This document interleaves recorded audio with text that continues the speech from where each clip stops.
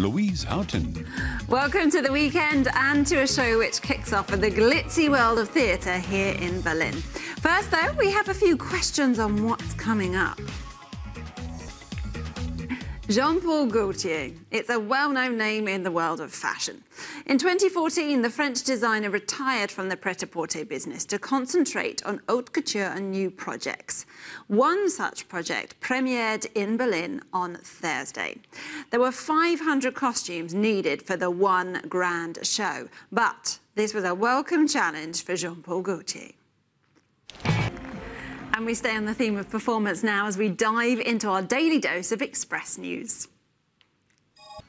Berlin is full of visitors this weekend, and if it's not for the premiere we showed you at the top of the show, then it's likely because they are fans of old-timers. This is the reason. There is, of course, loads to see, but there's one car catching everyone's eye, and not necessarily for the right reason.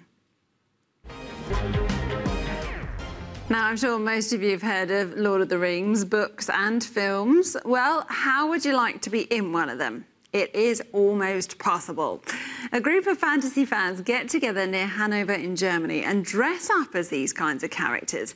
They act in their roles for the entire length of their stay, and with the protection of their disguise, they develop skills that they can take home and use in their modern-day lives.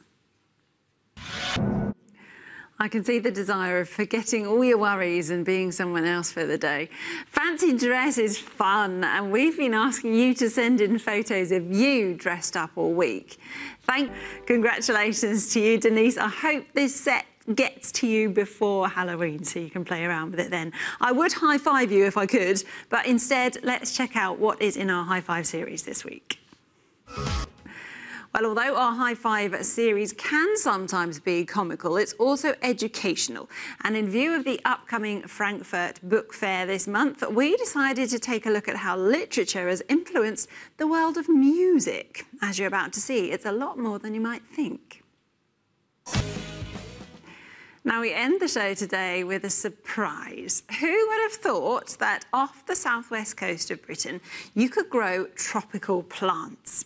The Scilly Isles seem to have a climate of their own, and the botanical gardens there have managed to nurture plants from all around the world that would usually not survive in the traditional British climate.